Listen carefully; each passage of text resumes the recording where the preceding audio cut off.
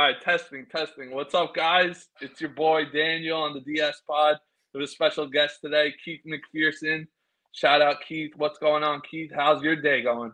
Daniel, what's up, man? My day is going crazy already. I'm already a couple hours awake. I usually wake up at 10:30 and have a ton of stuff to do between the baby and taking care of Congrats on things that, at by the way. home. That's amazing news. It's Yeah, really yeah. nice. My son has been a blessing, but doing the night shift at Wfan, I usually don't go to sleep till like 3, 4 in the morning. That's And then crazy. I try to sleep till 10. I try to get a workout in, try and eat, try and you look answer pretty emails. jacked. Thanks. Yeah, I try to keep it try to keep the dad bod away, try to keep it together. I don't have the same we don't want to compare. Yeah, nah, so it's going well. Thursday, I was just listening to BT and Sal's show for a bit, and by the time we wrap up, I'll be able to start the start of Evan and Tiki. So, yeah. Got you. What's with Sal's hatred of the Jets, by the way? It's just an ongoing theme. Also, the reason why I bring it up is because I didn't pick up on it last year. Last season, I called into him a few times at night, and I asked him what his opinion is on Zach Wilson, et cetera, et cetera. And all he said was, it's only his second year. He still needs time to prove himself, and let's see what's going to happen. And this year, we're 4-3. We're winning games. As you can see, I'm a big Jets fan. I know you're a Cowboys fan. Everything with your brother. We could get into that a little later. But I'm just saying, he seems to be, he's on like a personal tirade against the Jets. And I'm just a little curious about it. Is he upset because the Falcons are never going to win a Super Bowl? Is what's going on? Here's what I think. I mean, and Sal hates when anyone brings up the fact that he grew up a Falcons fan, but that's a valid fact. I think you need that information when you're listening to someone talk about teams. You're like, okay, who do you root for? That's why I make it known. Hey, I'm a Dallas fan. I'm, observing both of these teams with no fandom. I think Sal being with BT, who is a diehard Jets fan, he will not let this season go. He says the Jets are unkillable. After that Chiefs game, he's saying that like, Zach Wilson's a stallion. He's so a superstar. On record, by the way, we're unkillable. He's great. Oh my god! So I think he's trying to balance out Sal, and he's trying to lean more Giants and lean into the Giants fans. But yeah, he has been pretty consistent with the Jets hate that they're not good, that Zach Wilson sucks, and they're not making the playoffs. So I don't know. Also, you bring up the Giants because he was a little bit wrong about that. Before the season, he said, he's like, I think the Giants are in a better position to go further. They already won a playoff game last year. Daniel Jones, he's going to take that next step. He got his contract. What is going on in Giantsville? I mean, that contract looks like, I don't want to say the worst contract ever because I've also watched the Knicks pay Joe. It was an overpay. It was obviously an overpay. They paid the guy the market rate, and they kind of defaulted into that. Yes, Sal got on air and said that he thought the Giants could be Super Bowl contenders in the beginning of the season. Which in my opinion, I thought he was hitting the good because, like, I'm just saying, off that loud pack. Where's the talent on the team? Where's the talent? Show me. He was just talent. leaning into the narrative. Barkley, who has a history of getting injured. You have Darren Waller, who also has a history of getting injured. You have a quarterback you just gave. You just $40 million too. Whatever. You give Daniel Jones $40 million after not picking up his rookie deal option the year before for $22 million. That doesn't make any sense. And they didn't want to pay Saquon, who's like the main part of their offense, which I don't fully understand. The whole running back is not valuable conundrum. The way, like, a running back is like your passenger. Like if you were giving an example of driving a car, where you're running the navigation, you're running the music, co-pilot. You control exactly. He's a sidekick to the quarterback, but they're interchangeable. And what it is like, the Chiefs can win the Super Bowl with a rookie 7th-round running back in Isaiah Pacheco, and so that devalues the position. But when you look at the Giants, Saquon Barkley is the whole damn team. Look at the game against the Jets. They gave him the ball 36 times. He was the whole offense. They didn't even try to throw the ball. That was pitiful. When I was watching the game on Sunday with my father, it's a tradition we have as old as time. All of a sudden, he sees on the screen Tommy DeVito's going in. He's like, "Who, Danny DeVito? What's going on?" Tommy DeVito. Might as well. The pride of Don Bosco Prep. The kid, he's not an NFL quarterback yet. They don't trust him. At least Daniel Jones is coming back this week. Also, like, you see, it's so funny because Evan the other day said it on the fan. He's like, when he came in the game, I thought, here we go. Here comes that Giants guy who came off the bench, a no-name nobody, and he's just going to score 3 touchdowns. And they handcuffed him. Win the game. No, they didn't even let him throw the ball. They handcuffed him. And the Dable was playing it safe with a little bit of a lead, and he played himself into a loss. I honestly, I respect him as a coach and everything he's done in his career, but this year has been, they come out, they look like they're not ready, they're not tackling, the play calling is questionable. What's going on? It just doesn't. It's a mess. It's really messy. They were so far ahead of schedule last year. I think they fooled themselves. I think they fooled themselves. You know where I knew they went wrong this year? When they came out and said that they had 10 captains. You can't have 10 captains on a team. That doesn't make any sense. There's 11 guys on offense, 11 guys on offense, 11 guys on defense. You can't have 10 captains. They traded one of their captains away in Leonard Williams. Yeah, former Jet. Drafted by the Jets. Who did you hear what he said? He said that, he's been traded before in his career and it was abrupt. It was out of nowhere, kind of throwing shade at how the Jets traded him to the Giants in the middle of the night. But this time around, Joe Shane, they brought him in, they talked to him, and they were, they gave him the courtesy about, how things were going to go. So he really signed off with the Giants and how he appreciated them. And now he's a Seahawk. Okay, listen, he's playing in a playoff team. I believe they're right now at the first in their division, which is another thing. The 49ers have been on a losing streak, which do you buy into that fraud mentality over there a little bit? Because the talent is stacked to the roof all around the team. Don't get me wrong, they have great coaching, but Brock Purdy, he's won so many regular season games. And he should have won that game against the Browns. Jake Moody missed the game-winning field goal, but you're seeing now, like, the defense is questionable. They always have injuries on either McCaffrey or Debo are always, they're always like, oh, quad this. I have them on fantasy, so I always like, I have to always be aware of, like, their status, which is so funny. I made a mistake this year. I had the number 2 pick, and I took Nick Chubb thinking, oh, McCaffrey's going to get hurt, because years ago I had the number 1 pick and took him on the Panthers. You can't win. You can't win. And then Chubb gets hurt and knocked out for the year. But, yeah, anyway, back to the Niners. I think it's more about the league than the Niners. They've been good for years. They've been pretty solid for years. Right. Rob Saleh, your coach, was with the Niners when they were good a couple years back. That's how he even got the opportunity to coach the Jets. They have good coaches. They have good talent. DeMeco Ryans went on to coach the Texans after being the defensive coordinator over there. So they have the talent. They have the coaches. But it says more about the NFL. It is a war of attrition. Yeah, it's a rough game. Guys are going to get hurt. It's a long season. You're getting hit. Any given Sunday, any team can beat any team. The Browns with P.J. Walker had no business beating the 49ers. The Broncos had no business beating the Chiefs last week. Exactly. No business. Exactly. And that was just unacceptable to me.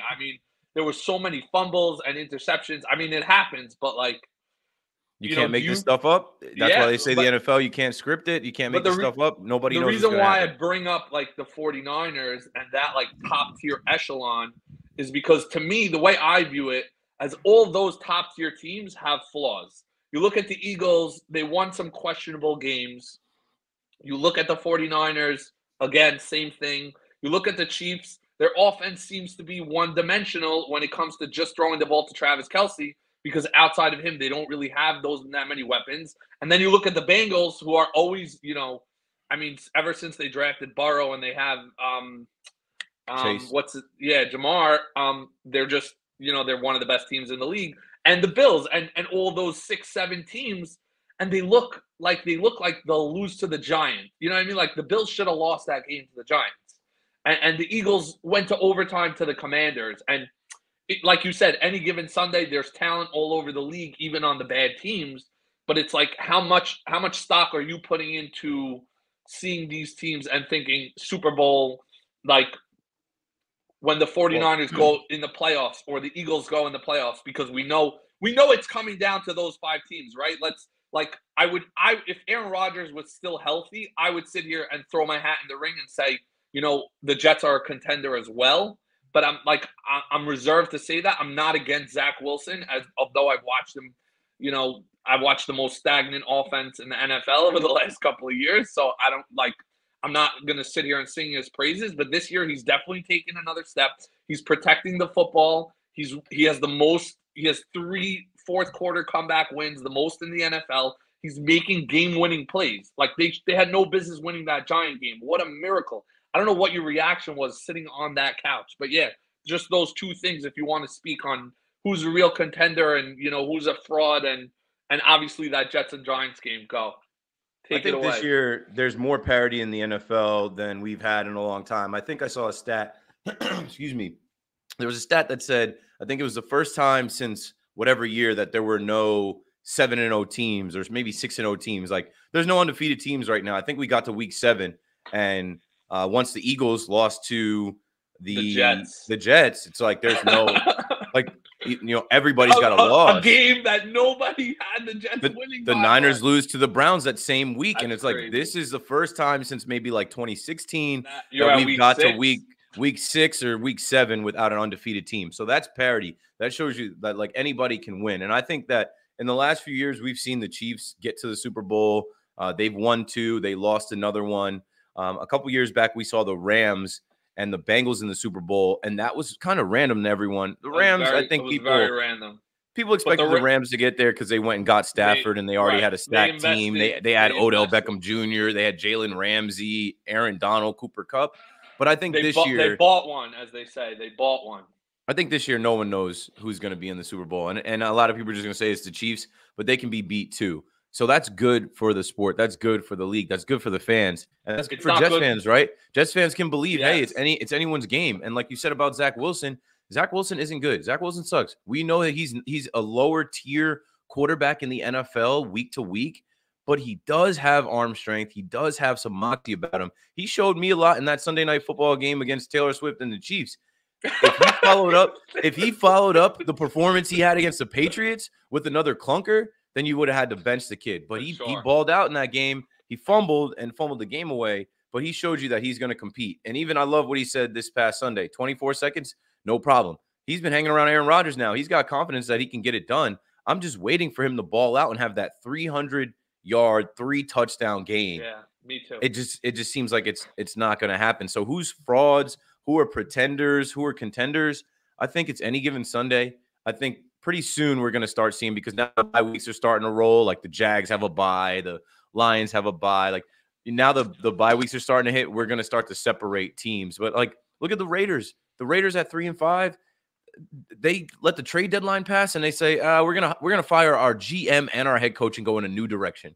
Like the NFL is nuts. We don't know who is who and what is what. And do you know the truth? Do you know the truth on how that happened? Because I saw a story on Twitter. I just wanted to see if I could verify it. I think Devontae Adams had something to say. I think a lot of guys had something to say. Josh McDaniels, he's a failed head coach now twice. He failed in Denver. And he had a similar win-loss record in Denver as he had with the Raiders. And Mark Davis just came out to say, I haven't seen progress. I've only seen regression. Tom Brady's a part owner of the Raiders now. And he couldn't save Josh McDaniels, his former offensive coordinator. So I think they just didn't like McDaniels. They didn't like the GM. And they want to try and save this season and go in a different direction. And you couldn't wait any longer. They think they can beat the Giants. The Giants are coming to town. And then the Jets are coming to town. They're looking at this part of their schedule like this is where we can get some wins. And who's their quarterback right now? I'm saying Aiden O'Connell, rookie. Today is actually Jimmy Garoppolo's birthday. They benched the guy on his Happy birthday. Terrible. You can't, if you're Jimmy G, you can never complain. He got paid. So how much money has this guy made? Oh, this guy's made over $100 million in the NFL, and he's never been good. There's never been one season where he was a top quarterback, where he was a Pro Bowl quarterback. He's got a Super Bowl. Just give me the money and throw me in, coach. I'll get the same record. He finessed being Tom Brady's backup. He finessed his way to the bag with the Niners. And it's like Tristan Thompson with LeBron. Yeah, Tristan Thompson is still in the league. Like he's playing for the Cavs. I'm watching him on the Cavs last night and the night before with the Knicks. I'm like, this guy's still in the league. Khloe Kardashian. Crazy. I don't know, but it just goes to show you that LeBron and Brady, the success that they've had, over Mhm. their careers, which is probably, that's it. You can name one or two, Jordan or whatever, who have had that level of success, but the success did so much for their coaching staff and for their The teammates players as around him. well. Yeah, guys are still making money off of that. It's amazing. It's like insane. Like that's how good they were at their job, that other people who went to work with them were also, like, Benefiting, yeah. These guys are still I can't benefiting off of I their can't greatness. imagine being that good at something that other people would like. I'm not even, you know what I I mean? think I Like, can. I think I can. I like the confidence. So just another thing, coming into the season, I don't know, what you switched from, originally you were on 10 to 12, and then you got the overnight after Sal got switched or something? Or is it No, Chris so McMonagle still this a is what little bit at happened. night? I've always been the nighttime guy. I've never done the overnight. But what happened, I used to get put on in that bridge show time. I used to get on right after Carton and Roberts. But Tommy and You have a Chris, relationship with Craig at all? I'm just of curious. course. Yeah, of course. Yeah, he's so funny. I'll He's such say a funny guy. yeah, Craig is a character, bro. He's a different human being than I've ever seen or met. His story is ridiculous. He's always been Yeah, good to it's me, pretty kind to crazy. me. But Did you ever watch that the documentary, the HBO? yeah, I remember going on Yeah. air and I was like, somebody should do a documentary on Craig. And they're like, there already is one on HBO Max. And I went and You're like, watched it. what? It was cool to show my wife. I'm like, this is where I work. Like, this, do you see all the WFAN stuff and like the past of WFAN? Like this, I made it Right, to WFAN. Like, this is right. where I work. Like, you understand that this is like big. Like, this is a, Does she appreciate the level of magnitude that carries? I'm just oh, curious. of course. Like, we No, went but to like, college together. is she a sports fan at all? That Yeah, she would like. she's a Yankee fan, Patriots fan. I'm getting her into the Devils. She's not really into the NBA, but she roots for the Nets for me. But she grew up a Yankee fan, Patriots fan. And we went to college together. So she was dropping me off at campus to do my college radio show. She was on my college radio show. I don't think anybody actually thought that I would be able to make it to New York City radio, but it's cool that it That's has so come awesome. full circle. And my That's wife so and now awesome. the mother of my child is rewarded and get to tell people I told you so. I had an eye for talent. I told you Keith was good at what he does. But yeah, that Craig doc was very interesting. Even the fact, like, I'm from Jersey, I'm from the shore area, and I grew up going to Atlantic City. You start driving to Atlantic City as soon as you can drive. Like 16, Right. 17 years old, we're getting in the car and we're going to fuck around in Atlantic City. Yeah. Craig was taking helicopters from New York to AC to gamble high stakes blackjack tables. But what's the reason he was taking a helicopter? Because he was going so much that it would be too time consuming to go on. He had to be on the radio at 6 a.m. with Boomer. So he's in the casino till 3 a.m. taking a helicopter back to New York because he's got to do a show. He was pulling all-nighters just to gamble high stakes $100,000 hands of blackjack. But yeah, with Craig, what I'll say is I've always like known who the guy was. I remember watching him on Michael Kay when he left and he kind of spoke about what was going on. When he came back to WFAN, I'm like, I can't believe they're letting this guy back. Right. Some people feel a lot of different ways about Craig, but I think he's genuinely a good dad, like a good guy, a good father, and trying to do right and trying to move forward with his life. And he deserves a second chance. But I definitely think so too. I respect it. In the history of WFAN, he is a lightning rod in WFAN because he's a legend. He had Boomer and Carton, which was huge. He got locked up and that destroyed that show.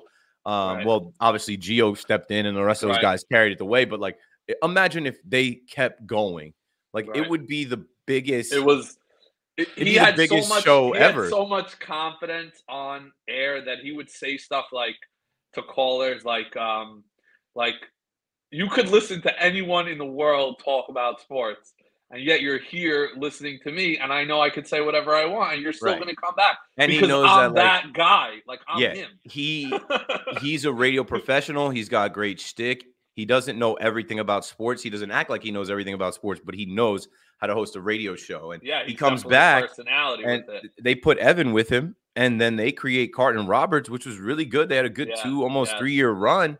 And then Fox Sports 1 offers him millions to do TV, and now he's building that show. Yeah. And that has shifted WFAN. Now we have BT and Sal. Now, like you said, we have on. Well, by the way, they are great together. They are. They are like the same era. I'm just saying, they're like coming into the season, it was kind of like it's like a new team. It's like we don't know how they're going to gel. We don't know their chemistry, but they're pros. I listen to them all the time. They're amazing. That's the first thing I said about them. They are radio professionals. They have 20+ year careers. I think BT's been doing this for 30 years, Sal 20 years, and they know how to host a sports talk radio show. I disagreed with what happened with Carl Banks, but I understood where they were coming from. I understood how it got there, and that it's not great for anyone how it ended. It's just it got kind of emotional and contentious, and that's it for Carl Banks coming on their show. But they did a show today talking baseball. They are baseball minds for sure. They know enough about football. Wait till they really start to lean in on the Knicks in a month or two. That's going to be interesting. But back to the question about me, I came in to quote unquote replace Steve Summers, which originally I was like, I don't think that's a good idea. This guy's a legend. This isn't going to blow over right, or go over right. And I couldn't wait for it to blow over the initial response to who the hell is this guy? He's a podcaster. He's an internet guy. He's never done radio before. And I said I wasn't trying to walk in Steve Summers' shoes. I wasn't trying to fill his shoes. I was just going to be me.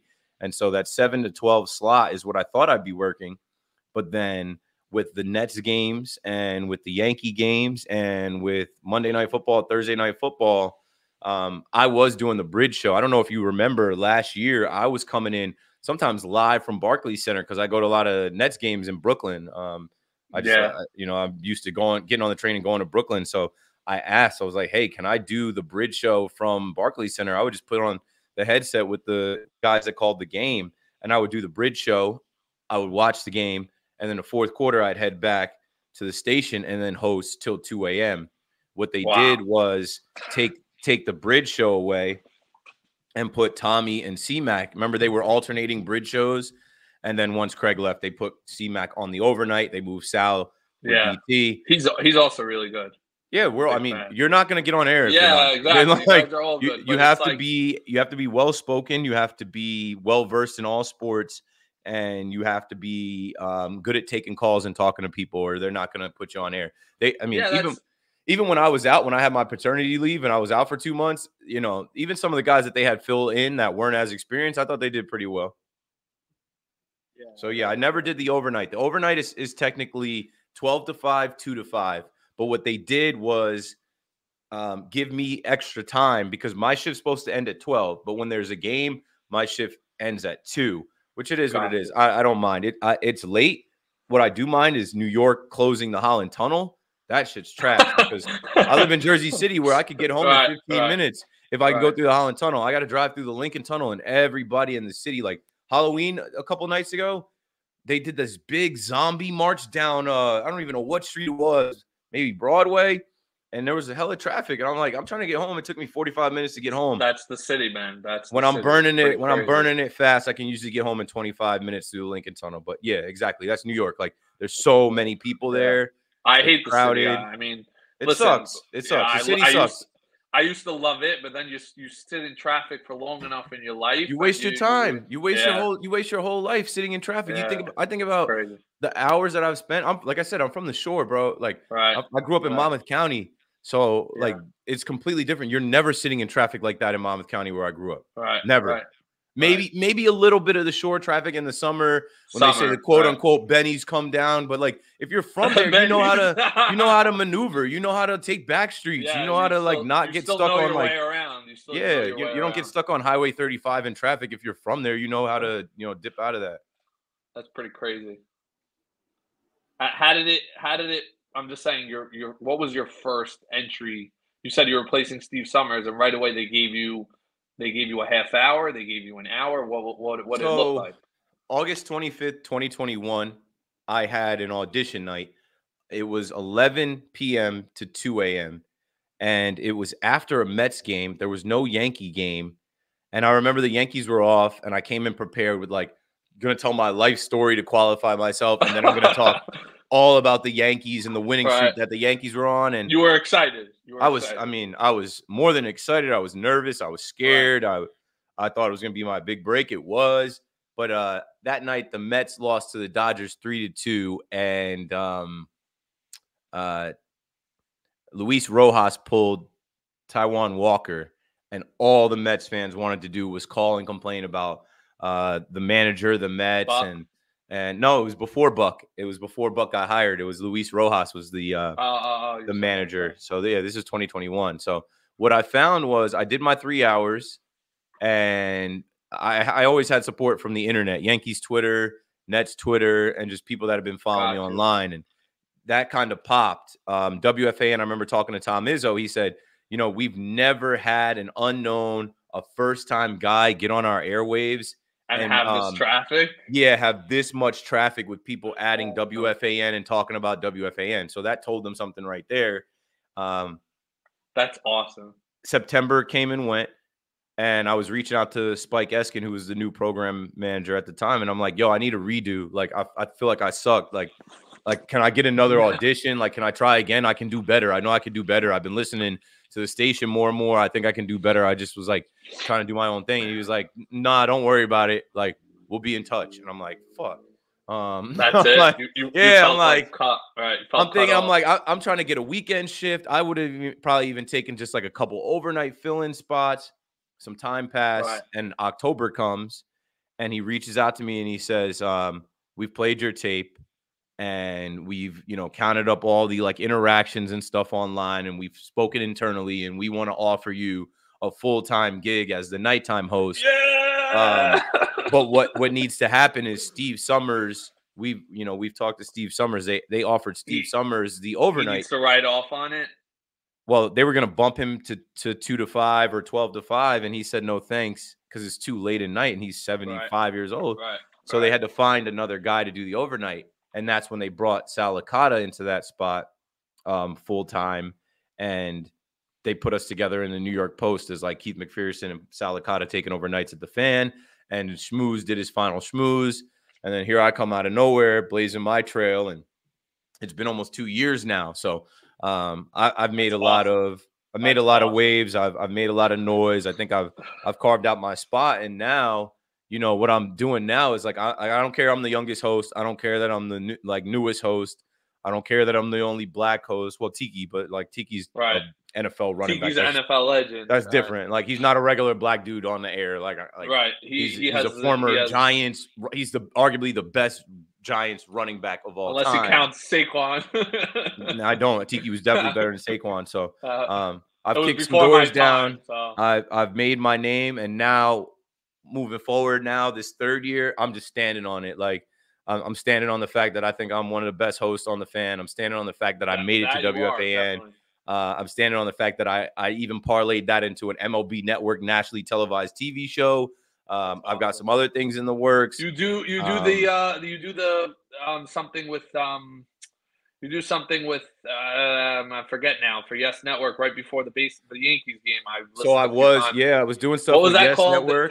Tell us something new, Keith. Tell me something cool with John and Susan. Cool. With John and Susan, yeah, in the Yankees pregame. Yeah, that's awesome, man. I mean, I could tell you about John and Susan. I always admired them. It's really cool to see you smash like a very short window, and to see you smash like a 4 hour. It just shows the diversity of the the abilities that you have. It's really incredible. You got to be versatile. You got to be able to do different things, and that's what I try and showcase my talent. Like, okay, they give me 1 minute to come in with, hey, Keith, tell me something cool, and it could be some type of history, some type of stat, something about the matchup, something about the fans, something from Yankees Twitter that they don't know, and I just hit them with that every day. And then 5-hour show is hard to do. How do you? That's what I wanted to ask you also. How do you, when you're doing a 5-hour show and you're doing it Monday, Tuesday, Wednesday, Thursday, and if nothing happens, that week in the sports world, I don't know, let's say you're in the summer. Impossible. The only thing that's happened is baseball. Impossible for nothing to happen. No, because sometimes I've heard you on the radio going on with a caller for like so long, and I'm sitting there thinking to myself, is the only reason why he's going on, what, you showing me the time? No, your notes? I'm showing you my notes. This is how I do every day. I have notes, and I take screenshots from Instagram, Twitter, every single day. This this goes back years now. Like, that is insane. This goes back to 2021 on the bottom. And you see a Yankees opening day. Like, there's never a day where there's nothing in the sports world. There's always news, and you can always manufacture something. And with the callers, I give the callers time. People call my show and they want to talk to me. I appreciate that. People call my show and they have something to say. I'm also setting myself apart from the other hosts who they'll go to someone. Hey, so this is Joe from Manalapan. Go for it, Joe. And Joe will be like, yeah, blah, blah, blah, blah, blah. Brian Cashman and the Yankees. And thanks for the call, Joe. And the guy says like 2 sentences. It's like, have the conversation with the caller for everyone to hear. And there is a lot of times where someone will say something to me, and I'll either educate them or I'll ask them a question so we have the full out conversation. It shouldn't just be, okay, you're taking a call, they're popping in with a take or they're popping in with a thought, and you're trying to rush them off the air. I'm a solo host. That's how it is by BT and Sal, just because they have the two of them, right? And they both want to talk. Callers. And that's what happened with the Carl Banks interview, right? They said they wanted to have a voice. They felt like Carl was, kept it going and talking over them and saying the same things, and they wanted to have a voice. And I spoke out against that on my show. I'm like, you wanted to have a voice so bad, but your take was wrong, that you hung up the phone on the guy so you could talk. I felt like that was disrespectful. And that's why I spoke about me. I'm like, I respect everyone. I respect guests. I respect callers. I respect my fellow WFAN guys. But I deal with right and wrong, and I think when it's all said and done, I'm gonna be on the right side of history, and I am.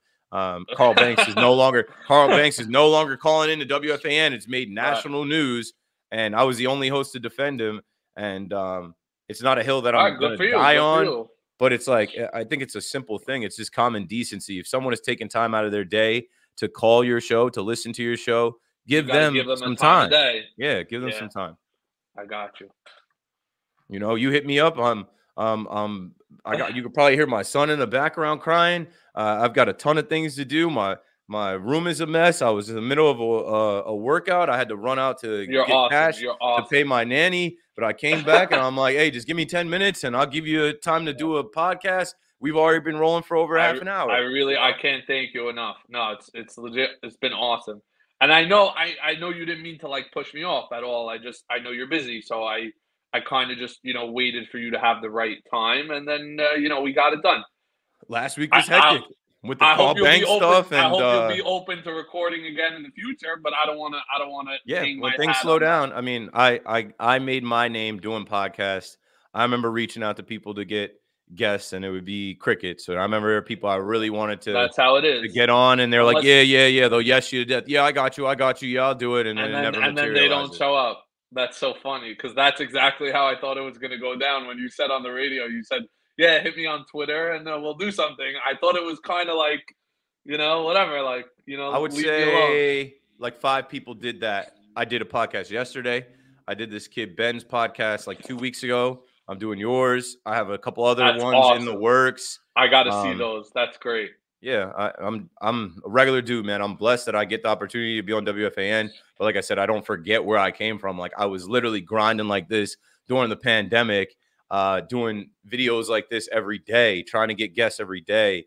And you gotta give it back. You gotta pay it forward. And that's what just seeing your journey from, like you said, like just being a content maker as like podcast and getting to the WFAN level and being in that building with those guys and having those relationships. It's such an incredible success. Like, in the way I see it, it's like a guy who set out to achieve his goals and he achieved them. It's just, it's rare. Success is hard, right? People, we see successful people, so we take it for granted, but it's so challenging as an individual to go and tell yourself in your head, like, I was very nervous about filming this as well. Like, now I'm not nervous because we just talked for a half hour. No, I'm just saying, like, I'm not nervous. But in the beginning, I was like, what am I going to say? What are we going to talk about?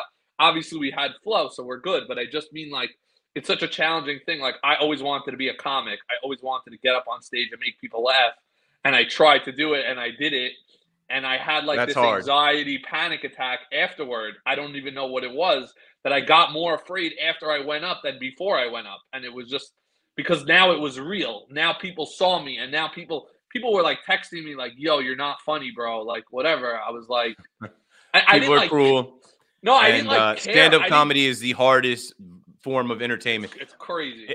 I remember talking to Robin Lundberg about it, and he said to me, he's like, if you can do 5 hours of radio by yourself, you could do a 5-minute comedy sketch. Yeah. And I thought about it at Monmouth University when I went to school. We had a 1-credit course that you could take on stand-up comedy, and I almost took it, but I was like, 1 credit. You could get 1 credit, and I think it was so like funny. 30 minutes a day on how to do stand-up. And I was just close to graduating where I didn't have the time and didn't need the 1 credit. But I've always wanted to explore that too. I have a ton of respect. We should go on stage together. We'll go on stage together one night. I got no material. It would take me some time to work on it, but I've got a ton of respect for you. Even just saying that you tried to do it and that you wanted to do it and you attempted to do it, and then the panic attack, the anxiety hit you after. It took me years to just push myself to just do it. So it's like that's why I relate to it so much, that you kind of manifested your own reality, which now it brings me back to Aaron Rodgers, the manifestation. You know, it always comes back to Aaron Rodgers, because is he coming back, in your opinion? Is he coming back? He did the speed brace surgery. He's on the field. He's taking dropbacks. I don't know how, like, I know you're not a Jets fan, but how? I'm a football fan. Exactly. I've been watching this guy's whole career from You were on the radio for 6 months leading up to the season. Do you understand that there was a time of day where I couldn't flip on WFAN, and all I would hear about, Aaron Rodgers coming to save the Jets, Aaron Rodgers coming to save the Jets, Aaron Rodgers coming to save the Jets. And I have a personal story about it. I actually went ahead and I bought tickets to the first game, as expensive as they were, $300 for the cheapest ticket in the building. Yeah. Me and a buddy of mine, diehard Jets our whole lives, we said, there's no way we're missing opening day. We leave Brooklyn at around 4 o'clock. We clock out of work early. We left Brooklyn about 4 o'clock. We ran into traffic. We had a flat tire on the way. We had to go fix it. It was a whole to-do. We're sitting in the car. We're like, we're not going to make it on time, whatever. And he's sitting me. He looks at me. He's like, okay, maybe we'll miss 1 drive, right? We're still here. We're still, whatever, because we wanted to be there for the tailgate. We wanted to celebrate a new era of football where we're not fucking losers, excuse my French, but the Jets as a franchise have been stepped on for years. And we get to the building. It's late already. It's the middle of the first drive, and we're walking up the stairs to our seats, and we hear the noise go out of the building. We hear the and then we hear like the boo, the screaming, whatever, like just that whole like, and we're like, what happened? All I thought was interception, fumble. Whatever. We get to our seats. And everyone is like this, like. Next thing you know, he's on a cart, and then Zach Wilson running play. I'm like, we're seeing this shit again. I had to watch. I wanted Mike White back. I was wearing the Mike White shirt on the plane. That's me. I was like, and I come back from the game, and my dad's like, "Are you okay?" Like, whatever, because he knew it would get to me. He said, "Don't get your hopes up. It's the same old thing." It's just too funny. Like, you'll remember that forever. So 2 parts. I have a story, and I've told it on WFAN, and then I'll say whether I think Aaron Rodgers is coming back or not. For me, I'm watching the game, and the first play, Aaron Rodgers has to evade a defender and throw the ball away, and I'm like, oh, he's under duress. And then the next thing, I see an alert that the Yankees-Red Sox game has been postponed. So the Jets game was on ESPN Radio. We don't carry Jets games, but we do carry Westwood One's coverage of Monday Night Football. I have to go to work now because there's no Yankee coverage. There's no Yankee game. I get the text from my bosses like, hey, you got to get on air in the next 30 minutes. I live 15 minutes away. I'm like, I already got my bag packed. I'm out. So I saw the first 2, maybe 3 plays from Aaron Rodgers. By the time I go downstairs, get out of my garage and turn the radio on, they're talking about, they're like, there's a cart coming out, and I'm adjusting the radio. I go back to WFAN. Ricky Ricardo is on. I go back to ESPN Radio, and they're like, we think it's an ankle injury. Aaron Rodgers is down. I'm like, no way in hell. He got hurt. They're like, now the card is coming out. I'm in shock. In the time where you were walking down the stairs, time from me doody down the steps, starting the car, getting out of my garage, turning the radio on to hear what was going on in the game, Aaron Rodgers' season was over. Or was it? So whatever. I go to WFAN, I host. I end up getting like a 4 or 5 hour show that night, and I'm saying they got to get another quarterback. Zach Wilson ain't it. They don't get another quarterback. Now here we are going into week 9. I joked on air. I'm like, First, you saw Aaron Rodgers just throwing the ball. Then you saw him put a couple, Drop, you know, right. yeah. I'm like, next thing you know, you're a quarterback. Also, you're a quarterback. He's going to be jogging around, throwing the ball on the run this week. Monday Night Football, he's going to put a couple steps to it and throw it on the run. Is that fast? Is that fast or what? That's fast. That's defies less than 2 months. It defies logic and modern medicine. It makes no sense. It makes no sense. Richard Sherman said he wasn't off crutches out of a boot for nobody is for 2 months. That's crazy. Your Achilles, if you can't stand. There's no you rupture your Achilles. That's your base. So yeah. One, I'm like, how much did he rupture or tear it? They didn't really tell us all of that. Maybe it wasn't a full tear. Two, what is this surgery that they did? Maybe the surgery is some type of miracle. And then three, it's Aaron Rodgers. He smokes ayahuasca. He's going into the darkness. He's listening to dolphins mating. He's probably in his house. He probably has a hyperbaric chamber in his house to sleep in so that he's healing faster. And what I hate is that I'm like, this is a Jedi mind trick. Don't believe it. But I'm like, I hope that I'm not eating my words come week 17, 18, where this guy gets cleared to play. And if the Jets are still alive, he shows back up, because it's going to be pandemonium if this guy can actually come back. So I'm like, maybe I should stop being so sure of myself.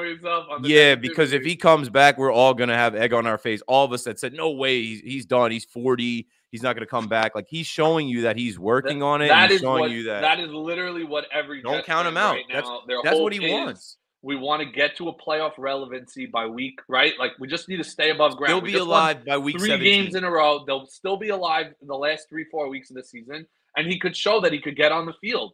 And I mean, I don't even know. We don't even know what we're getting, though. Like, he wasn't that. He'll be better than Zach Wilson. I keep hearing people call WFAN and they say, if he's back, do you bench Zach Wilson for him?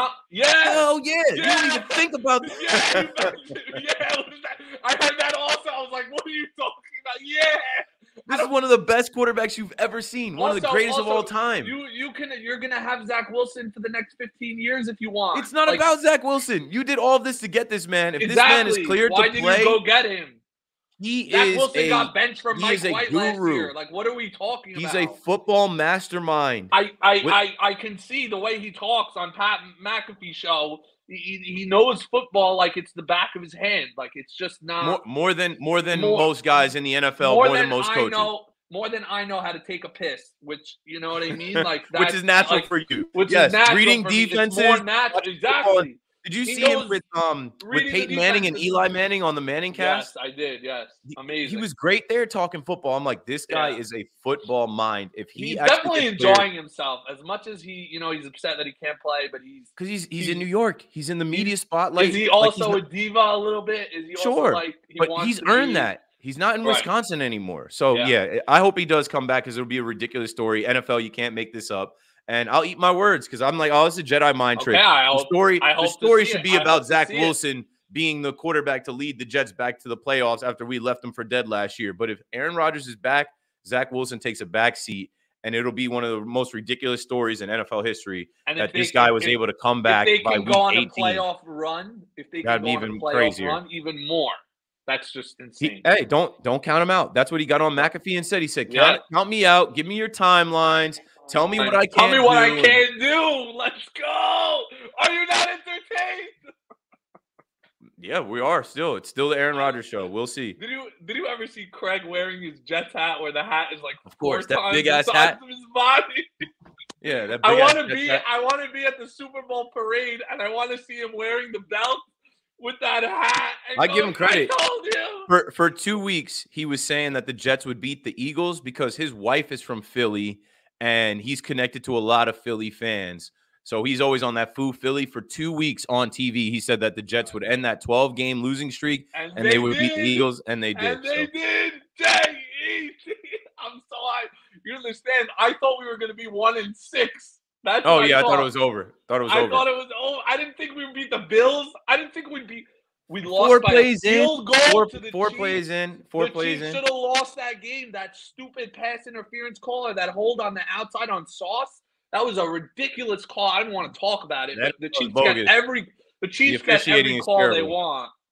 Whatever. I don't know. Could you explain one thing to me? One thing I do not understand: how a guy, a center, a third-string center, was allowed to place the ball wherever he wanted as time expired.